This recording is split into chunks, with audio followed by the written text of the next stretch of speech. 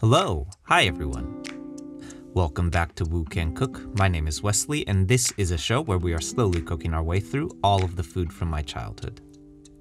Today we're diving back into our series dedicated to classic Americanized Chinese cuisine with a look at the Kung Pao Chicken from PF Chang's. For those new to the channel, in this series, we have been deconstructing classic dishes from Americanized Chinese cuisine, including now just a whole bunch of stuff from PF Chang's, then seeing what it might look like when reconstructed through the lens of more traditional wok cooking. Kung Pao Chicken, of course, is not an unfamiliar sight on this channel. Some may recall that we took our very best shot at the Panda Express Kung Pao Chicken last year, as well as our own version done on a 200,000 BTU wok burner a few months back too. Its concept is not a particularly complicated one. Kung Pao Chicken is essentially a stir-fry featuring a wok-seared piece of chicken and a crispy flash-fried vegetable. As with most stir-fries, the vegetable element can be toyed with a bit to accommodate whatever happens to be in season, but by definition, Kung Pao Chicken must include one element, which of course is a wok-fried peanut. And make no mistake, it's not Kung Pao Chicken without peanuts, so we'll absolutely be touching on exactly how to dry toast a raw peanut for a stir-fry. What is particularly unique about the PF Chang's Kung Pao Chicken, however, is that in lieu of the seared and flash-cooked chicken thigh that we more commonly would use in most versions of this dish, today we'll instead be breading our chicken in potato starch, then deep frying it to crispy, craggly, bite-sized pieces. So this means that we're going to be using my favorite double breading technique with our chicken to create what is essentially a Japanese chicken karaage Kung Pao Chicken, which is very interesting. Okay, so let's get into it.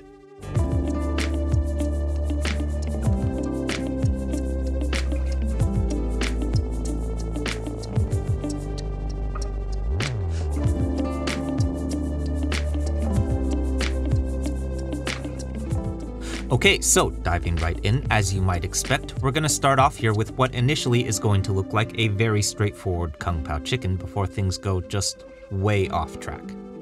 First up, these are our aromatic veggies for our wok fry coming up. This is 4 cloves of crushed and minced garlic to start, followed next by 1 inch or about 1 tablespoon of fine minced ginger, and the whites of 3 green onions separated from their leafy greens, then sliced up thinly.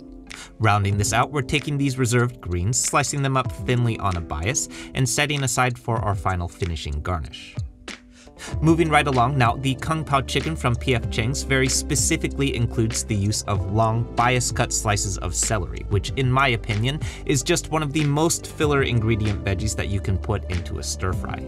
They honestly just don't really add much flavor or profile to a dish for me, I don't know. But in any case, they are also pretty stable when stored in a vegetable crisper drawer though, so if that's what you've got on hand, then let's do it. We're starting off by snapping our celery stalks in half to reveal these long stringy bits of fiber here. We want to pull as much of this off as possible, otherwise it's going to make your celery chewy and difficult to eat. Then, true to form, we're slicing these up on a bias into long pieces, then setting aside while we make the only amendment to this dish's composition today, which is the addition of 1/2 of a sweet white onion, large diced with the root end still attached. I went ahead and added an extra veggie here to complement our celery since, again, it isn't going to taste like very much and is mainly just there to add texture to our stir-fry. Moving right along to our sauce element next. Now, this is where things are going to start looking a little bit unusual. In a more traditional Kung Pao Chicken that features a flash-fried chicken thigh, we would create a bright and savory sauce to add to our stir-fry towards the end of its cook time, then thickened up with a cornstarch slurry, yielding the thick, saucy stir-fry texture that we all know and love. Since we are using a fried chicken though, we're gonna instead need to turn this sauce element into a glaze, more akin to a sweet and savory General Tso's chicken rather than a Kung Pao stir-fry. So, starting things off here first are our savory Kung Pao sauce elements. This is 4 tablespoons of soy sauce and a single tablespoon of sesame oil to start, followed next by a tablespoon of Shaoxing wine for some brightness, and a tablespoon of oyster sauce for our rich umami qualities.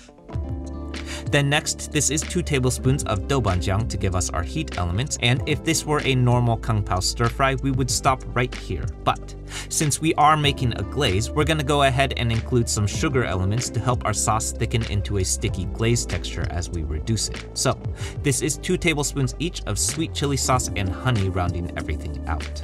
We are going pretty light on the sugar elements here though, because our goal is to achieve a glazed-like texture without substantially adding sweet or sugary flavors to our stir fry, so that it still remains a Kung Pao chicken at its core.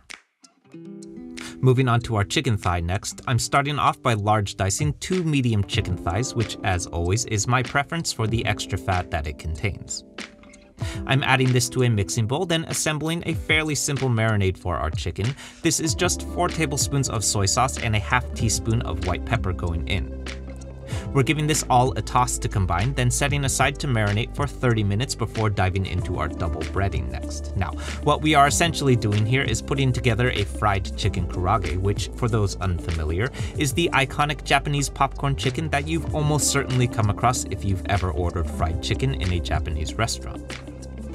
Chicken karaage iconically features a thin breading using potato starch, which has the unique quality of clumping up into interesting ways to create the craggly, crunchy piece of fried chicken that we all know and love.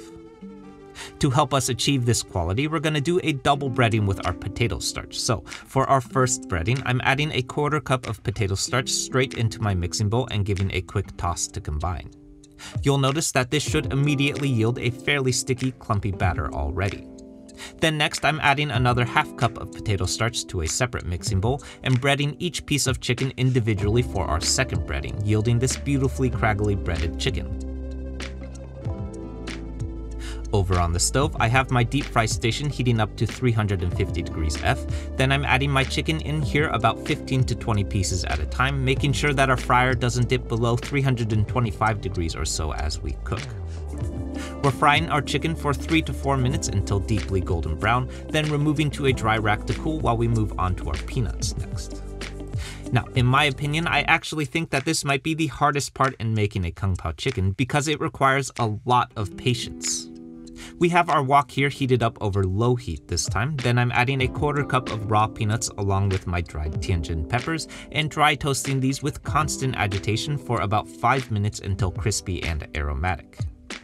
At this point, you may be tempted to turn up the heat and rush things because for a while it may look like nothing is happening, but be warned that this will almost certainly result in a burnt peanut, so be patient and don't rush this step because no one likes a burnt peanut. Moving right along, up next we're finally diving into our stir fry here. I have my wok heating up as hot as possible, then this is 4 tablespoons of peanut oil going in, and as always, long yao for that nice non-stick surface. Then going in here first are my aromatic veggies. Here's my garlic, ginger, and the whites of my green onions going in for 15 seconds until nice and fragrant. Lately, some folks have been asking how do we make sure that these don't burn since our aromatics are so delicate. This step is all about timing here. We've got about 20 seconds to start agitating that garlic or else it's going to burn on an idle wok. So, mise en place is key here too. Up next, here's my celery and onion going in, which we're sauteing for about 2 to 3 minutes until cooked just past their raw stage. Then I'm removing my veggies, turning down my fire to a medium-low heat, adding my glaze mixture plus about a 1/4 cup of water to keep our sugars from immediately burning, and reducing our glaze for about 5 minutes until a thick and syrupy consistency begins to form. Once our glaze has thickened up and we're thoroughly off track from a more traditional Kung Pao chicken, I'm turning off our heat entirely, then adding everything back to the wok and giving a quick toss to combine. Finally, we're serving this all over rice, finishing with the greens of our green onions, and we're ready to eat. Okay, so I know that I have been saying this for basically the entire video, but I'll say it again. We are wildly off track from what a more traditional Kung Pao chicken should look like at this point, which I think makes this dish incredibly interesting and unique. What we've ended up with here is fundamentally still a Kung Pao chicken in the sense that there is chicken, vegetables, and of course, peanuts.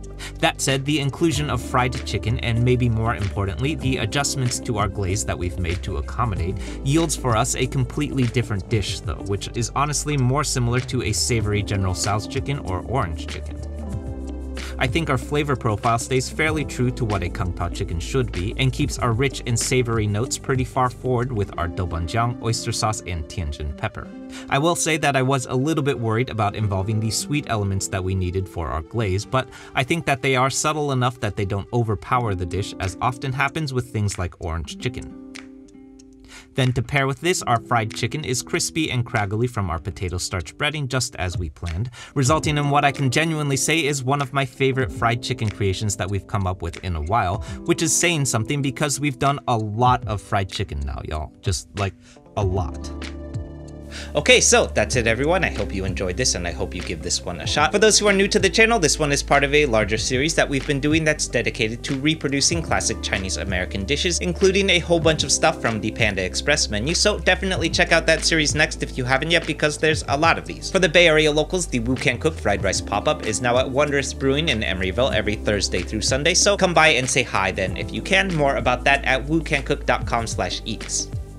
Also, if you haven't seen it yet, we've got t-shirts. I'm super excited to be partnering with my good friends at Pollywog Prints to make these super sweet Woo Can Cook shirts. They're really soft and comfortable, and also there's a picture of me on the back, which is crazy. We're selling these at the Woo Can Cook pop-up, or you can head over to woocancook.com/shop to grab one from the online store too.